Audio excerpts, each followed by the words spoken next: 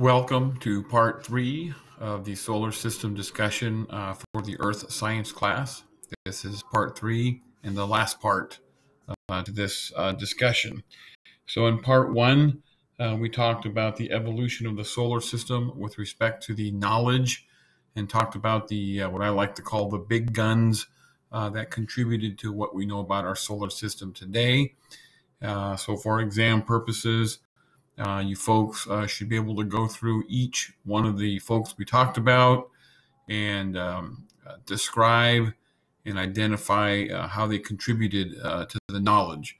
So you should be familiar with Ptolemy, Nicholas Copernicus, Tycho Brahe, Johannes Kepler, Galileo, and Newton. I believe those were the folks that we covered. In part 2, we covered the seasons. And we looked at some of the planetary characteristics. I showed you a series of pictures of the planets in part 2, where we looked at the various kinds of characteristics. So you should be familiarize yourself with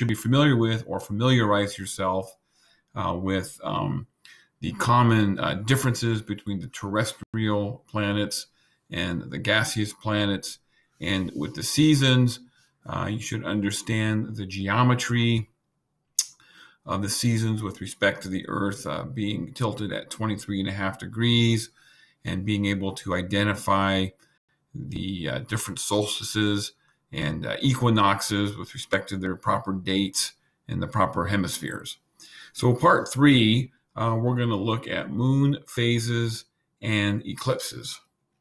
And this first photograph or slide that you see here is a solar eclipse, which is showing you a very momentarily, or I should say a few seconds worth of a total eclipse. So a couple of moon and Earth characteristics with respect to how they are related to one another. In terms of miles, on average, the moon really can range between 238,000 to 250,000 miles from the Earth, which astronomically, that's actually pretty close compared to some of the other distances that we've been referring to throughout this discussion. We look at the diameter of the Earth at about 12,756 miles.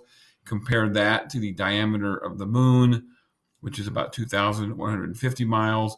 And what's unique here is really the moon is just about the quarter size of the Earth. And if you were to go on the moon in terms of the gravitational pull, the moon is about 1/6 of the Earth's gravity, which means, for example, that if you look at towards the bottom of your screen, you'll see that you take a 220-pound person like myself, and I stand on a scale on the moon, I would actually only be 36 pounds. So if one wants to lose weight real fast, just go to the moon. But the real question is, do you really lose weight? Or I should say, do you really lose mass?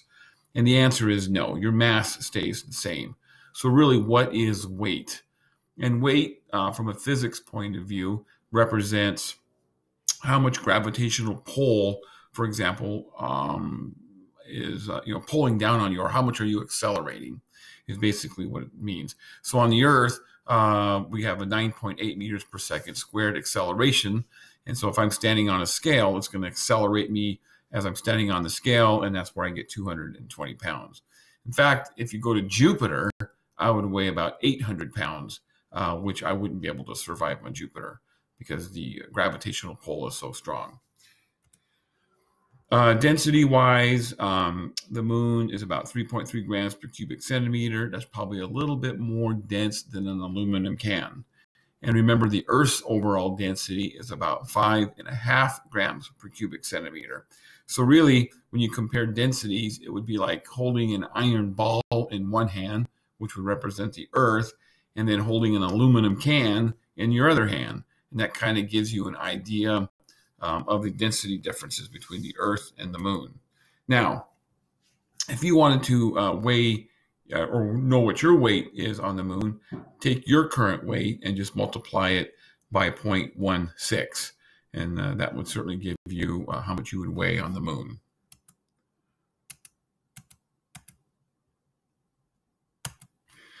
So if we take a look at the moon's surface, there's a couple major types of features that can be found on the moon's surface. And I remember when I was a little kid, I would like to look up at the night sky and look at the moon, and I would see the dark spots and I would see the lighter areas of the moon. And I always thought when I was a little kid that those dark spots were reflections of the continents from the Earth, being reflected on the moon. But then as I got older and more schooled, I soon figured out that the moon is only 25% size of the Earth. So to put the continent of Africa on there would cover the whole entire moon. So the black spots or the dark spots on the moon are in fact not continents, but instead it's known as the Maria. And the Maria is Latin for sea. And what these Maria represent are these basalt flows. And if you recall what a basalt is, it's a mafic type extrusive igneous rock that's high in iron and magnesium. And it's a very dark colored rock. It's a volcanic type rock. In fact, it's the most common volcanic rock on Earth. But really what the Maria represents on the moon are these basins that filled up with these basaltic lava flows that emanated from volcanism during the moon's formation. And so really they're very smooth type surfaces. And if you were on the moon, you'd be able to walk along their flat surfaces. And again, you can kind of look at the picture and you can kind of see where they're circular, meaning they probably filled up a lot of crater type areas. So this is pronounced as Maria and not Maria. The lighter portion of the moon is represented by what we call highlands. And the highlands are basically craters. And this is where the moon has been pelted over time with abundant amount of crater or meteorites and asteroids and different kinds of materials basically slammed into the moon, creating the craters or creating the highlands.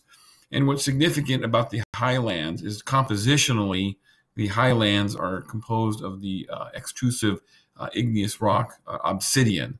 And we know that obsidian is a pretty glassy type extrusive igneous rock.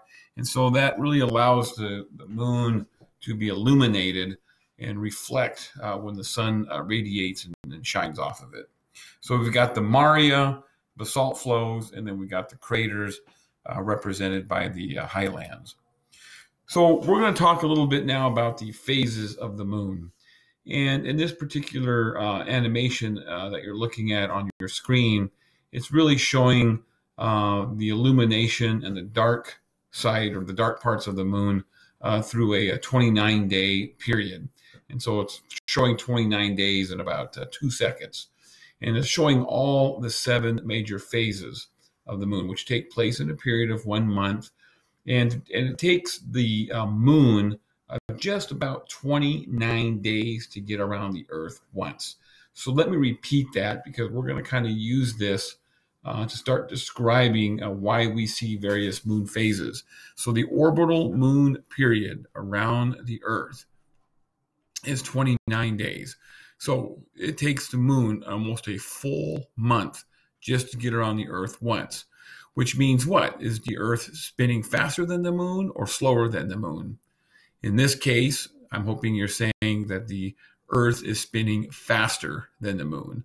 And again, we're going to use that spinning Earth fast spinning Earth relationship to the slow moon around the Earth in 1 month. So this picture now shows the various phases of the moon that we experience over a 29-day period. And so if I use my arrow here, the first thing that one typically does to start describing the phases of the moon is to identify where the sunlight is coming in. So these yellow arrows here indicate the sun's radiation. And so by convention, we'll start with the first phase in which the moon is facing the sun as well as the Earth is facing the sun. So here's the sunlight coming in. It's illuminating this half of the part of the moon here. It's illuminating this half of the Earth here. And if we used North America or Bakersfield, for example, for our reference point, Bakersfield would be right here. And so on the first phase, or what we call the new moon phase, or day 0, if you're looking at the moon from Bakersfield, what are you seeing? And you probably will not see anything because the dark side of the moon is facing the light part of the Earth. So the new moon is typically described as not being able to see it. So now let's allow, because we know the Earth is spinning faster than what the moon goes around, and the Earth is spinning faster with respect to how long it takes the moon to go around the Earth once. So the Earth is going to spin around 4 days. 1, 2, 3, 4. In those 4 days, the moon now will only move to this position right here. And moving upon that position and living in Bakersfield, we can look at it from this direction, and now we start to see the illumination of the moon begin to show.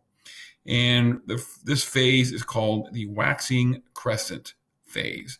And the term waxing is used for the term increase. And when we say waxing, we're saying the illumination of the moon is increasing. So it starts in its waxing phase or its increase illumination phase.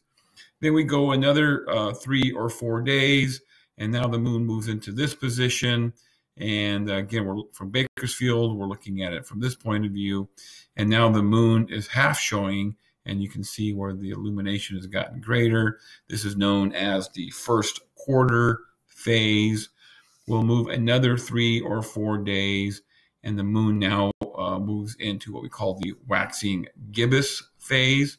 And the waxing gibbous phase is probably one of my favorite phases because it really resembles the shape of a lemon. And so when you're in the waxing gibbous, it's in the shape of a lemon. And then by day 14, so we've gone 14 days into the month, and now the moon has moved halfway around the Earth, and now we're in the full moon phase. And so you can certainly see now the sunlight's coming in, it's lighting up this part of the Earth, and then it lights up this part of the moon, full moon. And then by day 18, we have now moved into what we call the waning gibbous, and the term waning is described as decreasing. So waxing is increasing, waning now represents a decreasing illumination. By day 22, we're in the last quarter phase, and then by day 26, we're in the waning crescent phase. So the illumination now is going away. And then by day 29, we return back to the new moon phase. So here's the question.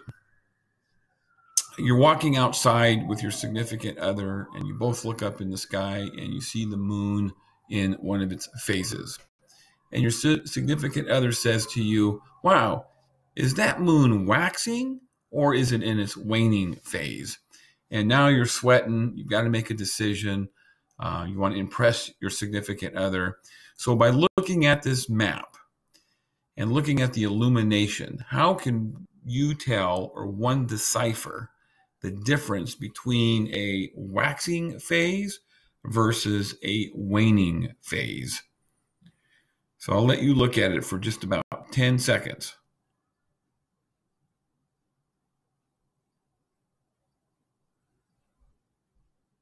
So upon observing the illumination, hopefully you figured out that if the bright side of the moon is on the right side, then it is in a waxing phase. Let me repeat that.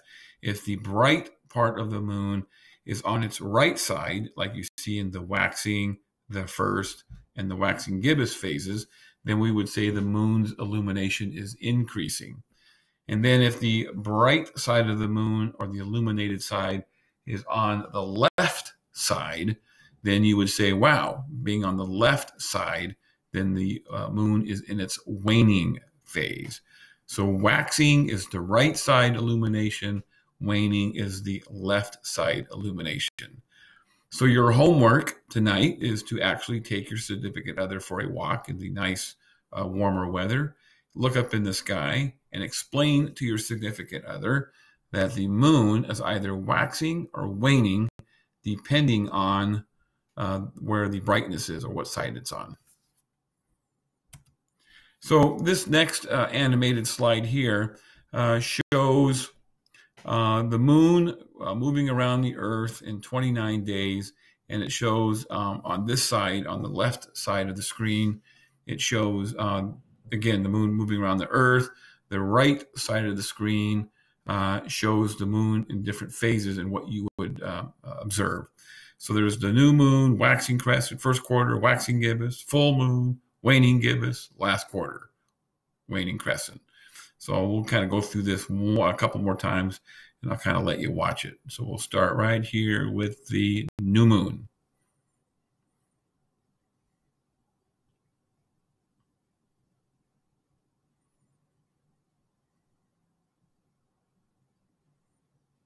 Full moon, and back to the new moon. So now you are armed with education, with knowledge, and you should be able to impress your significant other on that walk. So let's kind of shift gears a little bit and look at the eclipses of the moon. And two in particular that we're going to look at is the lunar eclipse and the solar eclipse. And I think the focus here in terms of learning the difference is to learn the geometry, learn the interstellar geometry of what produces a lunar and a solar eclipse. So the first one we're going to look at is the lunar eclipse. And there's several ways to learn this. I think the way I think is the easiest way is, instead of trying to learn where each one of the sun, earth, and moon are, it's better to ask this question: which celestial object is casting the shadow on the other object? So in terms of the lunar eclipse, we would say that the Earth is casting the shadow on the moon. And if you look at the geometry, then that would make that work. Is the sun is here, the Earth is in between the sun and the moon, and the Earth has to be there in between to be able to cast the shadow. So in this diagram, then you see where the moon now is moving into the shadow of the Earth. There's a couple important terms that are necessary to describe the shadow. The first term is called the penumbra, which is right here. The penumbra represents the outer part of the shadow, which is probably just a little bit lighter because light bends. So the penumbra is the outer part of the shadow. And then the umbra is the darker part of the shadow. And so as you can see then, as the moon moves into the shadow of the Earth, it first enters the penumbra and then enters the umbra. It stays in the umbra for a while because we know that the Earth is larger than the moon. And then it moves out of the shadow, back into the penumbra, and then back out of the shadow. And so again, the lunar eclipse is where the Earth casts the shadow on the moon. And geometrically, we would say that the Earth is in between the sun and the moon. So this next slide just kind of shows you an animation of what a lunar eclipse would look like. So again, you can see the moon going into penumbra, umbra, and penumbra again. Just kind of watch it here again.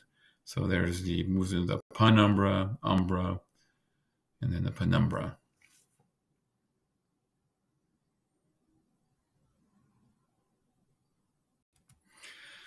Okay, I think the next couple slides, I'm actually going to show you some pictures of what the moon looks like as it's moving, into the penumbra and the umbra and back into the penumbra. And so your job is to kind of look at the moon and see when you can predict when it is in fact in the penumbra, umbra, penumbra. So there's probably the umbra and there's the penumbra. So let's see if we can see that again. So there's the penumbra. Now it's fully into the shadow, umbra, and then out of the penumbra. And typically, at least most of the lunar eclipses that I've ever experienced and watched and looked at, the moon gets very brilliantly kind of a reddish kind of moon. It's actually very spectacular. So now let's look at the solar eclipse. And again, who's casting the shadow on who in this case? So again, to review, the lunar eclipse, the Earth casts the shadow. In the solar eclipse, the moon casts the shadow. And so if the moon is going to cast the shadow, then the moon has got to be in between both the sun and the earth. And so here you can see where the moon is situated again between sun and earth. The moon is casting its shadow on the earth. You have the penumbra here. You have a smaller umbra here. And then you have a penumbra here where my arrow is showing. And so here's an animation of a solar eclipse. And we'll watch this. And there's the moon sweeping across the earth, dragging its shadow. And you can kind of guess where most of the time the shadow is being cast on Earth. And that is the fact that the Earth is covered with 70% oceans, that commonly and most times the shadow is dragged across the ocean. And occasionally, of course, it will be dragged across the continent, which I believe happened, I think it was last year, where the umbra of the moon during the solar eclipse started in Oregon and went clear across the United States and came out in the East Coast. So we'll watch it one more time here. Then I'll have some pictures of a solar eclipse. Okay. So here's a solar eclipse taking place. And I believe a satellite probably took this picture. And see if you can pick out the umbra and the penumbra. Hopefully you put the umbra about right there. And I got the penumbra right there. Here's another picture. It looks like a solar eclipse taking place across the African continent. So see if you can pick out the umbra and the penumbra. Umbra, penumbra. Well, one of the interesting characteristics that take place during a solar eclipse is looking at what we call the total eclipse of the sun. And folks pay many, many high dollars to be able to take pictures of a total eclipse of the sun, which means that you have to be right in the umbra. And typically a total solar eclipse will last just for less than a minute because basically the moon is geometrically gets right in between the earth and the sun, and the moon exactly covers up the sun and allows a huge flash to take place where folks get to experience and look at the corona, or the very outside atmosphere part of the sun. And so this picture here is showing you a total eclipse of the sun. Isn't that the name of a song? This picture here is a still picture, and it shows you if you were able to ever experience and look at a total solar eclipse. This is something you might observe. And so here you can see where the moon is completely covering the sun. And then you can see the very outsides, and this is the corona part of the sun, showing you the gases and flares and whatnot coming off of the sun. Pretty spectacular. This picture is probably more common to more folks during a solar eclipse, and this is what we call a partial eclipse, and which means that most folks will look at a solar eclipse and not be quite in the umbra. So the path of the moon almost covers up the entire sun, but just doesn't quite make it, and it leaves a little bit of the sun shining. And here would be an example of a partial solar eclipse right here. And so you can kind of see where the moon is moving in the path of the sun, but it's not quite covering it up. So this would be regarded as a partial solar eclipse. And just to go on record, if you ever are to observe a solar eclipse, you certainly, don't want to just stare at it. You want to protect your eyes. Regular sunglasses aren't going to work as well, so don't use regular sunglasses. What most folks recommend is a piece of welding glass. A piece of welding glass works really well. When there is going to be a solar eclipse, sometimes you're able to buy an actual pair of glasses that will allow you to watch the solar eclipse. I know that last year when the solar eclipse went across the United States, of course, I was very excited about it, and so I had a pair of those glasses. And of course, from California, we're only seeing a partial eclipse, but it was really spectacular to put those glasses on and watch it. And I was sitting out in the little park area by the science building, and a couple of faculty members brought their students out to look at it. And they were all using little pieces of paper and other little kind of stuff to watch it. And so I loaned my glasses out to a couple students so they can see it. And once I loaned the glasses out, other people started borrowing them. And then within about 5 minutes, I never got my glasses back. So I thought that was kind of funny. But anyway, this picture here shows a partial solar eclipse. This last picture in terms of solar eclipses is a cruise ship in which folks pay a lot of money to get on a cruise ship, for example, and to navigate that cruise ship into the umbra. And so this is a picture of a solar eclipse in which this cruise ship is inside the umbra. And what's interesting is you can see it's dark here, and then on the outskirts, it's very light. If you ever do get a chance to experience a solar eclipse and to be in the umbra, it's quite spectacular. When I was going to college back at San Diego State University back in the 80s, there was a solar eclipse, and part of the umbra went right over San Diego. And I remember it was probably about, 1 or 2 in the afternoon, and it got really dark. And it was one of the most eeriest feelings that one can ever get. In fact, even some of the flowers started to close up, thinking it was dark time already. And it was very eerie.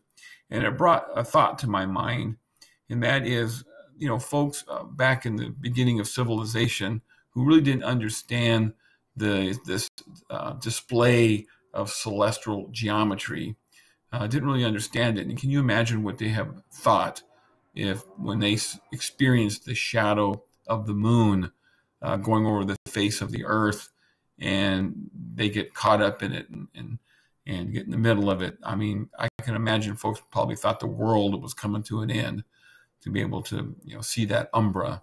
But today in 2020, we're well educated, and so now it's basically a spectacular sight. And again, it's probably one of the most spectacular displays of celestial geometry that I can ever experience.